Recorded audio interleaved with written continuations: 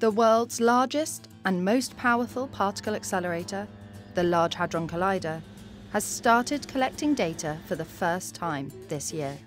The machine, which was switched off at the end of 2015 to undergo maintenance, was turned back on the 25th of March 2016. Since then, it has been undergoing fine-tuning and calibrations before the first physics data could be collected. 2016 is a year of production of collision. 2015, it was to qualify the machine at 13 TeV, what is this very high energy, unprecedented energy in an accelerator in the world. We set the machine in terms of powering, in terms of the number of initial number of protons last year, but this year we want to increase the intensity of the machine and to produce data. This is really a challenge for the machine to produce this data in a smooth way and to deliver constant collision to the experiment. Our goal is to really produce 6 times more collision than in 15 at 13 TeV. And this is our goal for this year.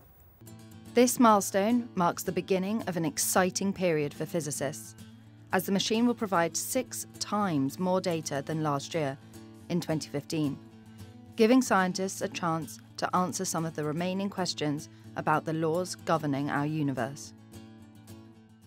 With an increased luminosity, we gain sensitivity at the highest energy. So suddenly we will explore energies that hitherto were not really reachable. So if new physics is hidden there, this is the chance to see it.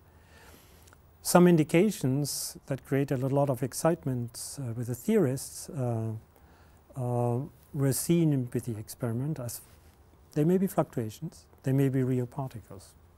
As a physicist, of course, I hope that this is new physics already. But maybe that would be too simple.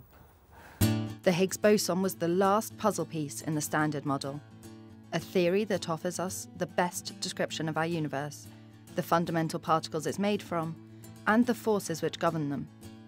But there are still several questions unanswered by this theory that don't explain why nature prefers matter to antimatter or what dark matter is, despite it potentially making up 1/4 of our universe. The huge amounts of data from the 2016 LHC run will enable physicists to challenge these and many other questions, to probe the Standard Model, and to possibly find clues on physics beyond it.